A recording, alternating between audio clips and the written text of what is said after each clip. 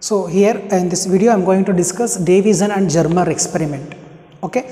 So de Broglie in 1924 first predicted a wave nature of an electron and give an expression lambda is equal to h by p. So this is a wavelength. With this expression helps to calculate the wavelength of a matter wave. This was experimentally verified by Davisson and Germer experiment. Davis and Germer are the two American scientists which developed an operators. So this is a set of an operators. These operators helps to calculate the wavelength of an electron. Okay, so we can easily conclude that electron also behaves as a wave nature and also particle nature. Let us see how these operators will work. See here the description of the operators. So here we have the thermal, we have an electron gun. So this electron gun produces thermal electrons by heating this filament. This filament is coated with zinc oxide, and this filament is heated by connecting this low tension battery LT. And when these electrons are ejected from this filament, these electrons will start moving, which is collimated by using these diaphragms D1 and D2. These diaphragms helps to collimate these electrons, means it helps to move in a single direction. Next, when these electrons enter into this aluminum cylinder, see this aluminum cylinder is connected to a high tension battery. So we are applying potential here. So due to this applied potential, these electrons speeds will get increases and these electrons are get accelerated. So when these electrons are coming out from this cylinder, this and hit this target. Here we are using our target is nickel crystal. When these electrons strike this nickel crystal, these electrons get scattered. Okay, so these scattered electrons are detected by using a detector. So our detector is a Faraday ionization chamber. So this Faraday ionization chamber will detect, store these electrons, and but there will be a chances of secondary electrons also. These primary electrons can also possible to produce a secondary electrons. Secondary electrons are produced by these atoms, these nickel crystal atoms. So here our nickel crystal is a single crystal, and this is also a FCC crystal. So when these electrons, these secondary electrons are covered by this, which is prevented by using this chamber, this shielding chamber, by applying a retarded potential. Okay, and this detector is also a movable detector. This detector is connected to a sensitive galvanometer. Here we can record the current. Okay, so means next, so this detector is also a movable detector. Okay, so this experiment is performed by two methods. One is normal incident method, another one is oblique incident method. So in normal incident methods, for different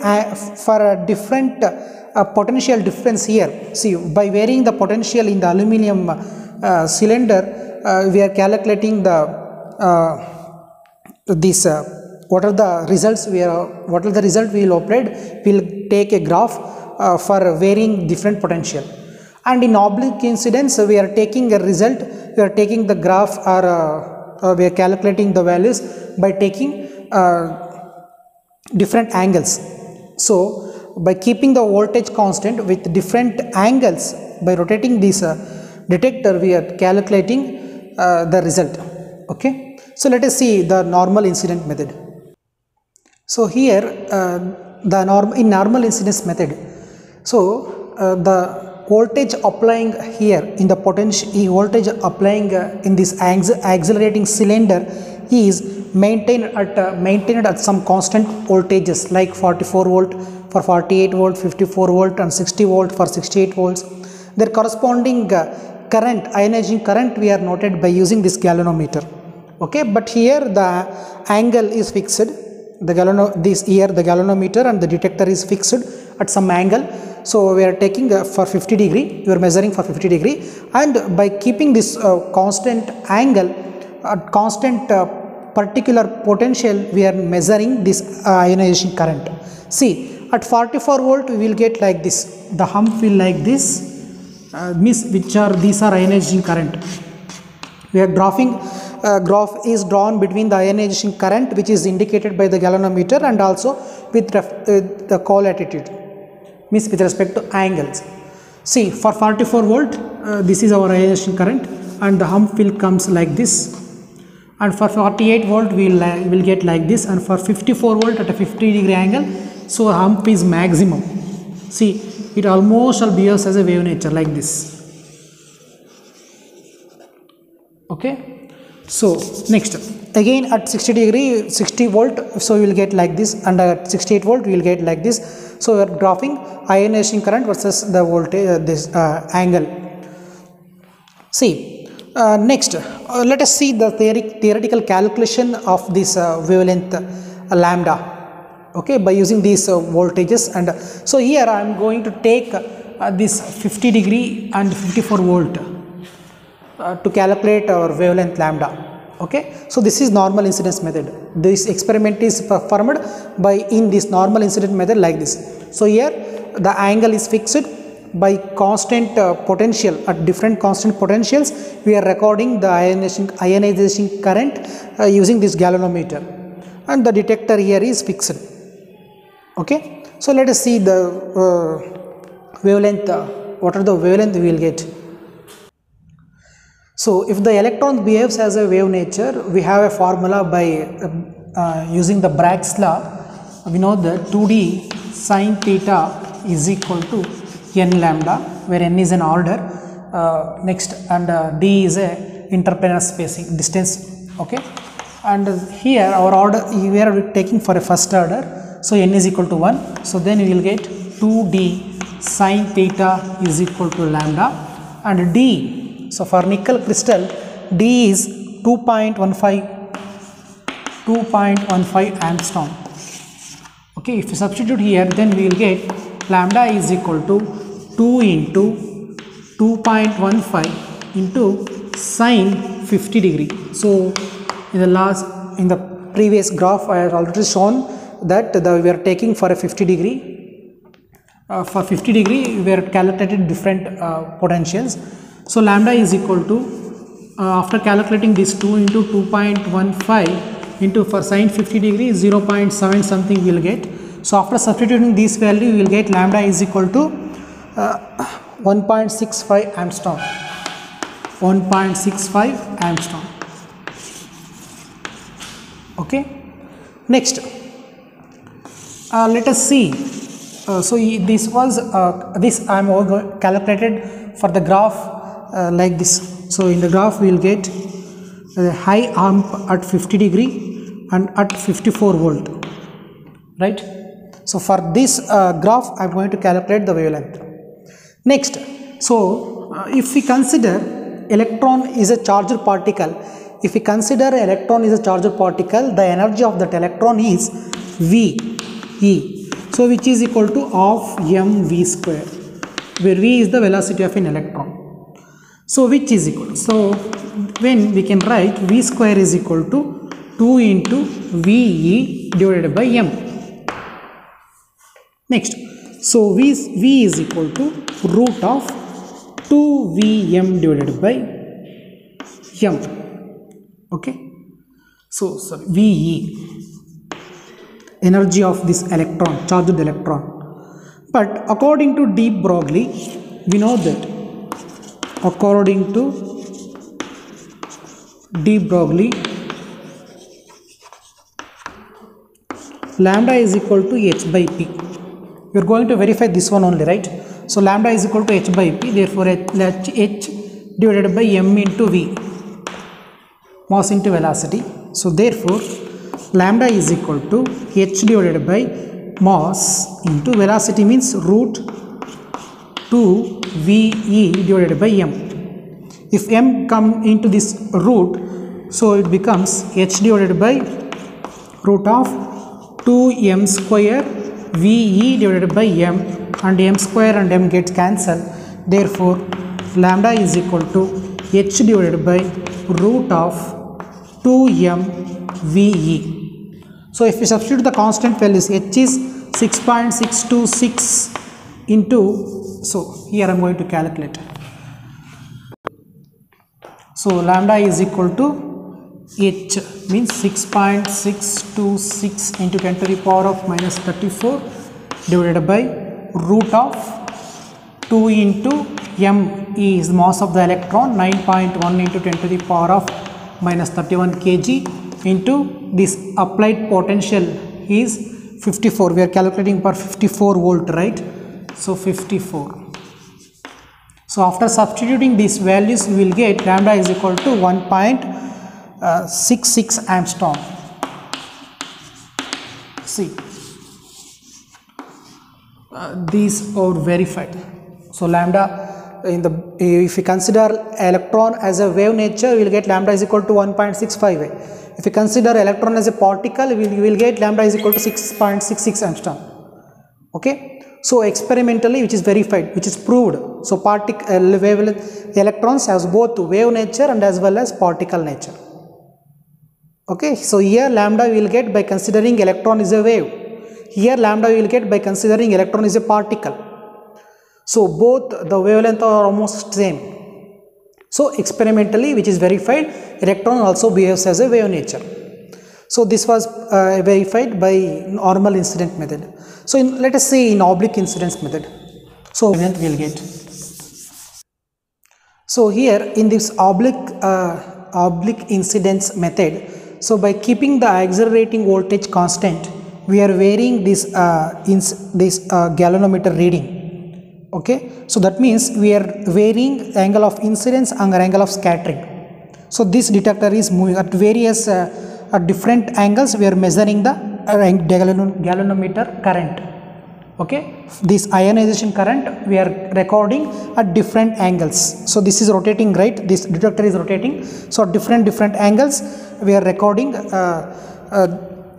are recording and get the graph. See, by taking the galvanometer detection and the glancing angles, we will get the humps like this.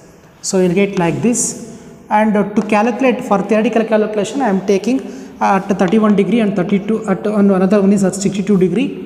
Let us see what's the wavelength we will get for these angles. So here keeping the voltage. So here I am taking these graphs for keeping the voltage at 60 volt. So here my voltage is V is equal to 60 volt. Okay. So we know that if electron behaves as a wave nature, to calculate that wavelength we are using Bragg's law. So according to Bragg's law, 2d sine theta 1 is equal to n lambda and 2d sine theta 2 is equal to n plus 1 lambda. Okay. So our theta 1 is 31 degree and our theta 2 is 62 degree. So then we will get, see, 2d sine theta 2 minus theta 1 is equal to n plus 1 minus n into lambda. So n and n gets cancelled, remaining is 2d sine theta 2 minus sine theta 1. So sorry, here we will get 2d sine theta 2 minus sine theta 1, okay, is equal to lambda. So then lambda is equal to 2d sine theta 2 means 62 degree minus theta 1 means sine 31 degree. So is equal to lambda. So next lambda is okay, already written. So lambda is equal to 2 into our d is 2.15 Armstrong. It means 10 to the power of minus 10 into sine. So after calculating the sine 62 minus sine 31, so after substituting those values, we will get lambda is equal to 1.5 Armstrong. So after substituting the sine 62 minus sine 31 degree, we will get lambda is equal to 1.51 Armstrong. So 1.58 Armstrong. Okay. So let's see, after substituting sine 62, so first substitute sine 62 value minus after substitute sine 31 value and subtract and multiply those values here, and we will get lambda is equal to 1.58 Armstrong. Next, so this is over, okay, by considering wave is electron is a wave nature. Now let's see if we consider wave is a particle. So we have a formula, that is h by p, and lambda is equal to h divided by root of 2m VE. Okay, so if electron is a charged particle, then energy is replaced into VE is equal to h divided by root of 2 mass of the particle. Okay, so lambda is equal to h means 6.626 into 10 to the power of minus 34 divided by root of 2 into mass of the particle 9.1 into 10 to the power of minus 31 into this where voltage here applying 60 volt into we have to multiply the charge 1.6 into 10 to the power of minus 19 coulomb. So in the previous, while calculating normal incidence, I forgot to write this 1.6 into 10 to the power of minus 19. So please take that 1.6 into 10 to the power of minus 19 while calculating a particle nature in normal incidence. So there I forgot to write this. So next, after calculating this, we will get lambda is equal to 1.55 angstrom. 1.55 angstrom. See, here we get 1.58 angstrom, and here we will get 1.55 angstrom. So see, it is experimentally verified that these are approximately equal, right? So 1.58 into 10 to the power of minus 10 meter, here 1.55 into 10 to the power of minus 10 meter. So approximately equal. So we can easily conclude that these electrons has both wave nature and as well as particle nature. So this Davisson and Germer experiment conclude that particle-like electrons also behaves as wave nature and as well as particle nature. It has dual nature. Okay. See, by taking oblique incidence method, that means by keeping constant accelerating voltage, we are just varying the direction, these angles, this detector angles, angle of incidence and the scattering angle or varying. Next, in the normal incidence method, by keeping the angle or detector fixed, we are just varying the accelerating potential, and their corresponding galvanometer, the ionization current is noted here. Okay. So the final conclusion from this experiment is it successfully it successfully shows the dual nature of electrons, particle like electrons, wave nature and as well as particle nature.